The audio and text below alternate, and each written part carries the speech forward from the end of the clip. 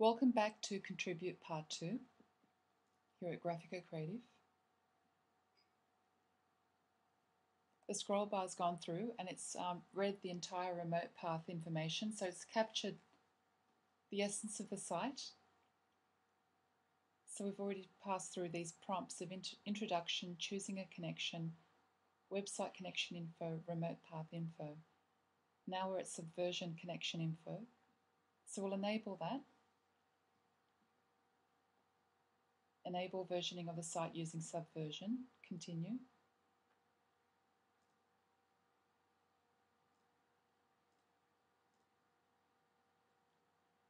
Actually, I won't choose that part of it. That's a new feature of CS5 that I haven't used before. We'll go to continue. Contribute uses this information to identify you to any other contribute users when you edit a page on your website. So yes, place your Christian name or your full name in and your email address. Mine's info@creative-graphic, as you can see. Continue.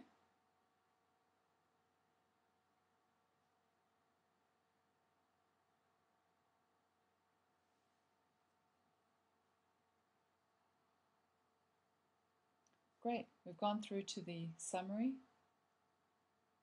showing that I can now access and make changes to the chosen site. In this case, it's the child site of meditation that I've built behind my business site. Again, it's caching the information. So it's synchronizing the template and downloading the edit region as well as the template of the site. This will take a few moments. You need to patiently wait until everything's updated.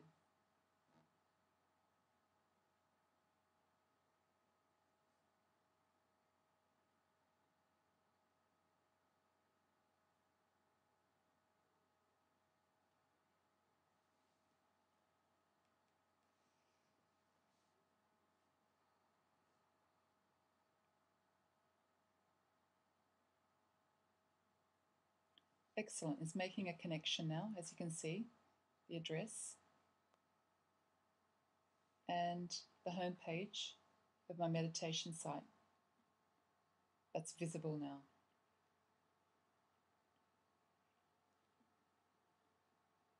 Okay, now let's get started. Here's some information that you can follow through that shows you how to use Contribute. Contribute tutorial. You can take a look at that one. Just move that over a bit so that way you can read through it. In this tutorial, you will update the web pages of a sample website. The tutorial takes about 15 minutes and provides instructions for accomplishing these tasks. Connect to a website, browse to a page to edit a web page, publish your changes, edit a table, create links to other pages, create a linked new page, add content in a template-based page, create a link back to the project page, publish your changes, and summary. So we've already connected to the website. In this instance, it's a meditation site. So browse to a page to edit. The easiest way to navigate to a page you want to edit is to browse to the page. You can click links in a page to browse to other pages as you would in a web browser. You'll browse from the Trionet homepage to the page you want to edit.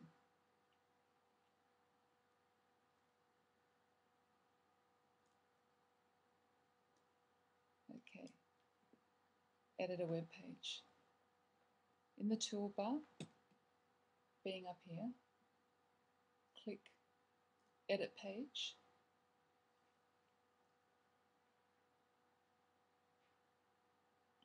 As we do this, it captures information about this specific page.